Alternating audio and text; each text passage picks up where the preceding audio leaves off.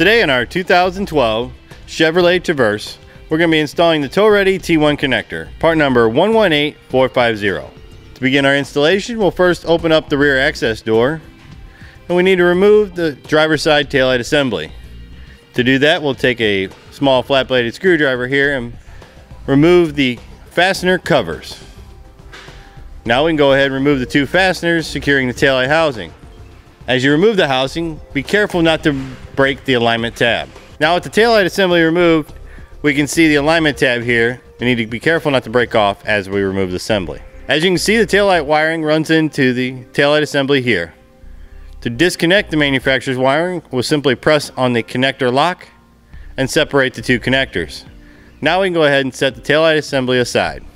With the driver's side removed, we can now go ahead and take the new T1 harness with the yellow and brown connector and plug in line with the manufacturer's wiring on the driver's side. Next, we'll go ahead and take the green wire connector and feed it down between the body fascia and the sheet metal of the body so that we can access it underneath the vehicle.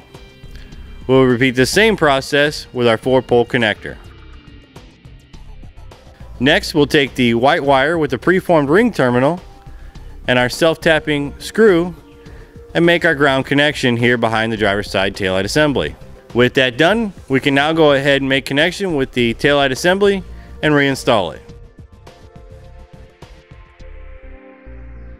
Next, I'll move over to the passenger side and remove the taillight assembly just as we did on the driver's side.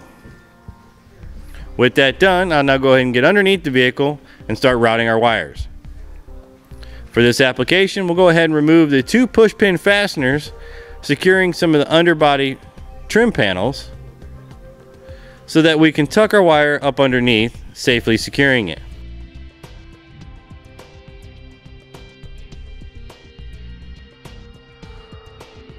Now with our fasteners removed, let's go ahead and start routing our wires. As you route your wires, you need to be mindful of excessive heat such as exhaust or moving components such as steering or suspension. The 4-pole connector will come out from underneath the bumper fascia here towards the center so it can be routed over to the hitch, while our green wire will get tucked up underneath the underbody trim panels or fascia and be routed all the way over to the passenger side. Once over here, I'm going to go ahead and add a pull wire or wire leader using a piece of air tubing or wire to route it up behind the passenger side taillight assembly just as we fed it down on the driver's side behind that assembly. Now with our wire in place, we can go ahead and go back and secure the 4-pole to the hitch as it routes to the center of the vehicle and reinstall our fasteners securing our green wire.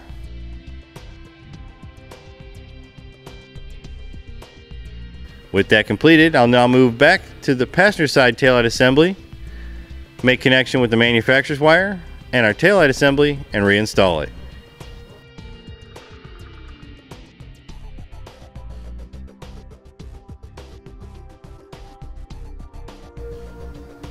Now with both taillight assemblies reinstalled, this will complete the installation of our tow-ready T1 connector, part number 118450 on our 2012 Chevrolet Traverse.